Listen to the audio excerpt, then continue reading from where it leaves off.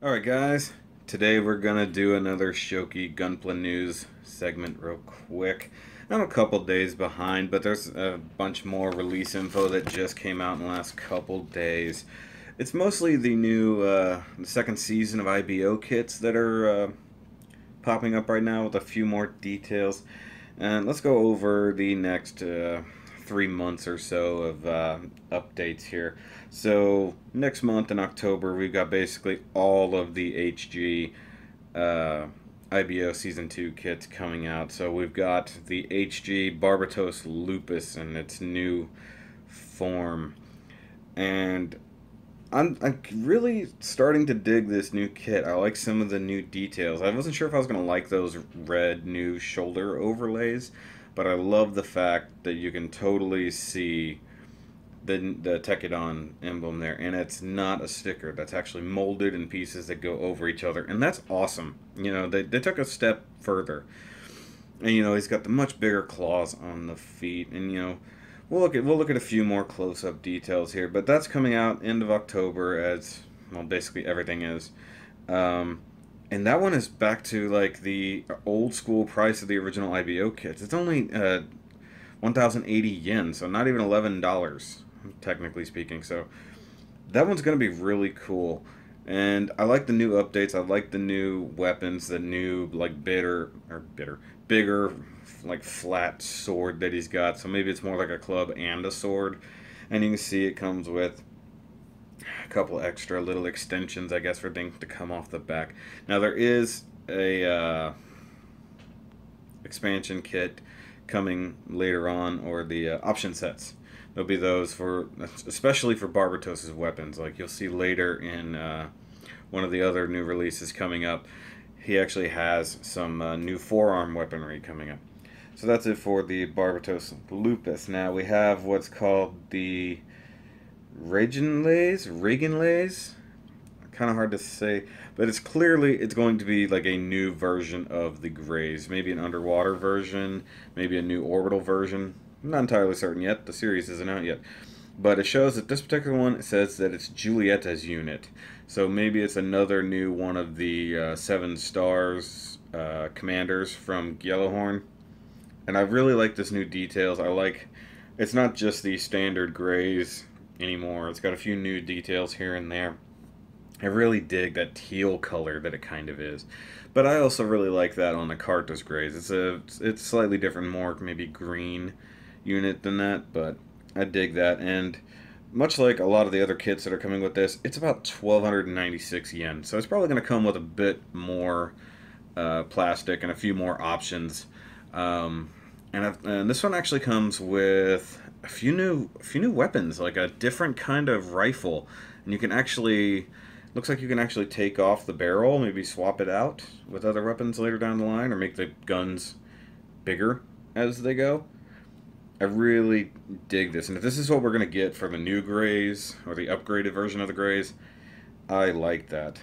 But staying in that same vein right there, we also have the Guy Rail, or Guy Rail, Gay Rail. It's kind of hard to, we haven't heard these words spoken yet, so it looks like Guy Rail. And honestly, it looks like a very stripped down version of the Greys.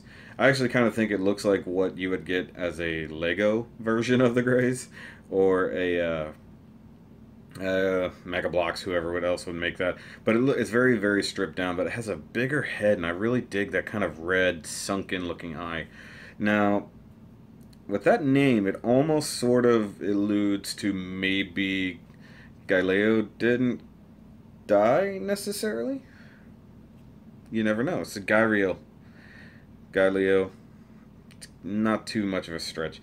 Maybe he didn't totally die in the first season, and this is how he gets brought back. But you can definitely see it has a lot of Grey's influence, if it isn't in fact the new Greys. I mean, you get a closer look on it. It definitely has the Greys-like helmet, but a bit more squared off with the same kind of commander peg. You see the kind of in the chest, you get a little bit more of what looks like the Greys reactor cockpit area. It looks the same. A lot of the armor is very similar, but it's very, very stripped down. But that kit is also going to be $12.96. So they're all going to be around about $13 in that range. And keep going. Talk about the other Gundam on the Tekadon side. You get the Gujin Rebake Full City. Now, nobody knows what that means yet. It may not even be Full City, but that's how they say it. So maybe it's Felicity. So it's the Rebake Felicity. Yay! And it's definitely been worked over. They've definitely been finagling with the armor. It looks like they've ditched some of the obvious graze parts and definitely all of the old obvious Gujin parts.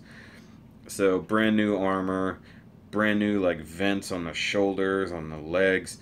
The butt armor definitely looks different. Almost looks like maybe it's got some folding gimmicks. I wouldn't put it past them to add a couple extra arms on this guy. That's not confirmed just yet because we haven't seen all of the details, but would not put it past them. But I love the fact you can get some close-up shots in these new pictures. The head still folds into what I guess they call like a, not a sniper mode, but something like that, a lens mode. I do like that they kept that gimmick to where the head does continue to transform, but of course being the HG version, it's not going to transform. You're going to have to build two separate heads, just like you did on the previous Gujin Rebake. I'm okay with that, but I already know we're probably going to have to paint a lot on this. I mean, the same cost, so around about 1,300 yen. So there's a lot of plastic in this guy with the armor and even some of the weapons, but it's hopefully it comes with enough gimmicks to be happy. And I like some of the original images we saw. It was very, very brown. Like it got away from the beige color. But these newer images that we just got, they're back to that beige color, and that makes me happy because I was not digging that like poop brown that it was coming out. So poop brown and orange, that was not going to be a good looking Gundam. I'm sorry.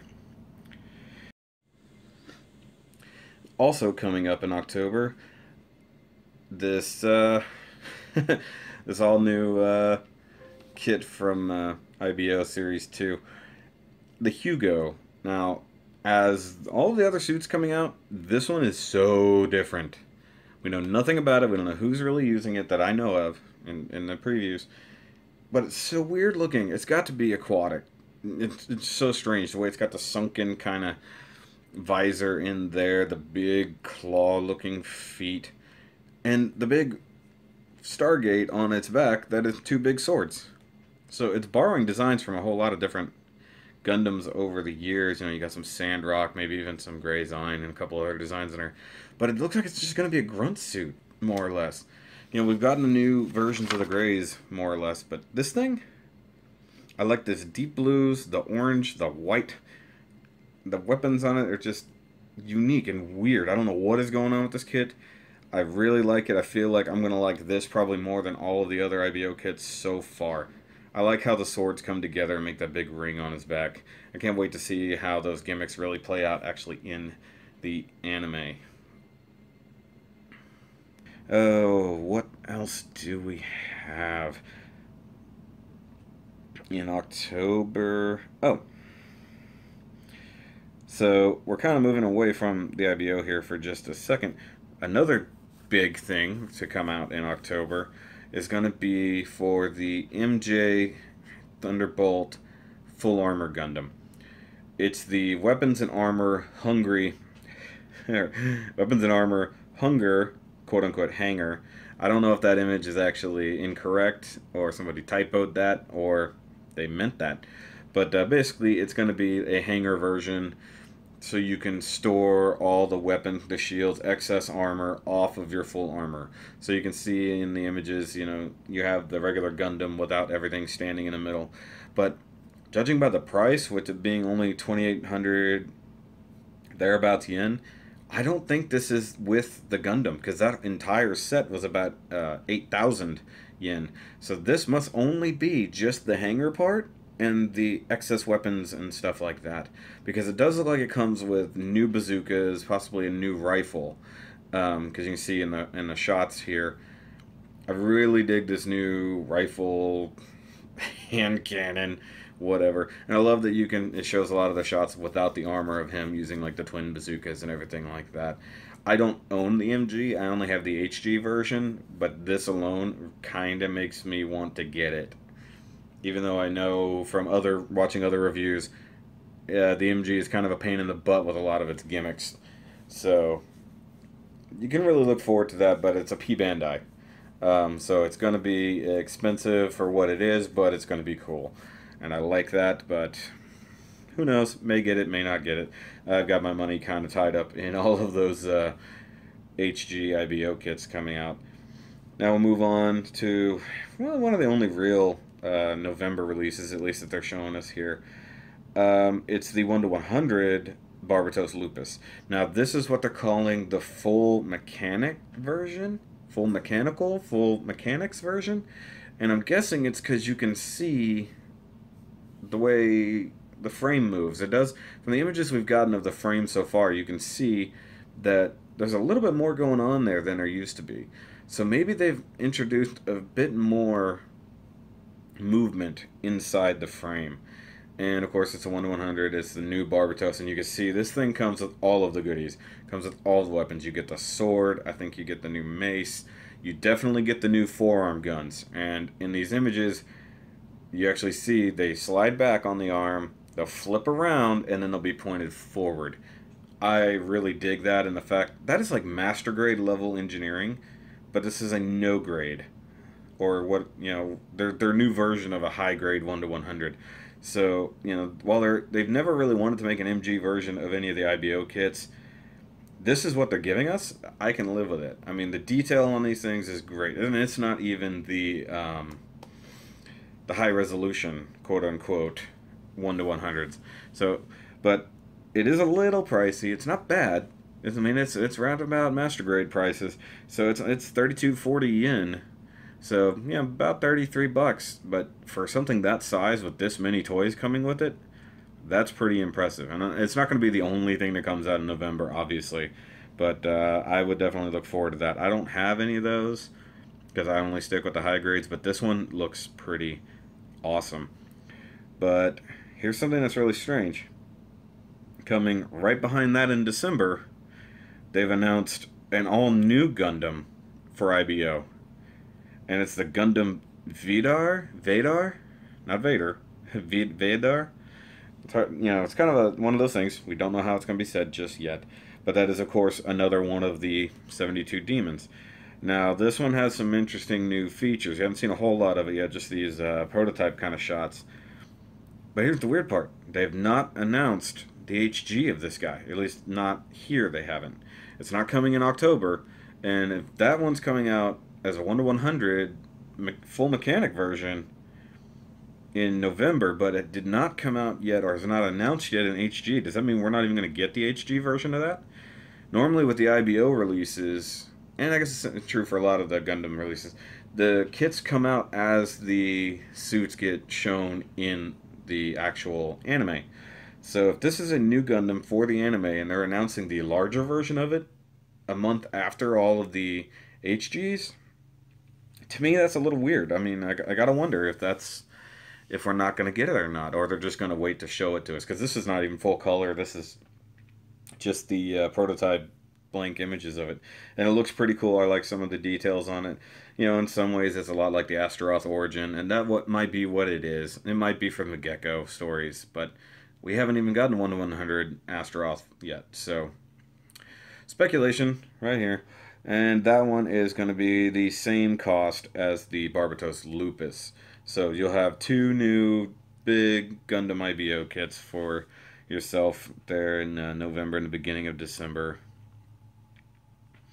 But I think that is going to be it for today's news, guys. I'm going to try to do these every few days or so, maybe once a week. I do enjoy doing it, and it's fun learning about the new stuff that's coming up, and also that excitement of seeing the new release pictures. Because, you know, you get the promo shots right up front, and you're like, what is that? What is it? Oh my god, I can't even see it. It's so blurry. And now they're giving us full high-res photos, and probably even some packaging. And that's cool. And we did actually get some package shots of the Barbatos Lupus, because that's going to be the first thing that comes out. And I do like the new packaging. A couple friends of mine on their podcast, they were talking about it. And they've redesigned the IBO packaging. At this point, you've seen lots of the IBO packaging watching my videos. So you can see it here, or earlier in the thing. Yeah. It's pretty neat. I dig it, and I look forward to finding out who actually did the artwork, because that's fun. That's one thing I liked about doing the reviews so far. I did not realize that they called out the person who designed the box art, and I like that as an artist myself. So you guys have a great rest of your day, whatever day it is for you that you're seeing this. Hope I was somewhat informative and you learned some new things about upcoming Gundams. And go out there and buy stuff, guys, because that's how we keep the hobby moving. You go out there, you buy it, whether you get the P-Bandais, whether you get the normal retail releases. So that's it, guys. Remember to always keep on building.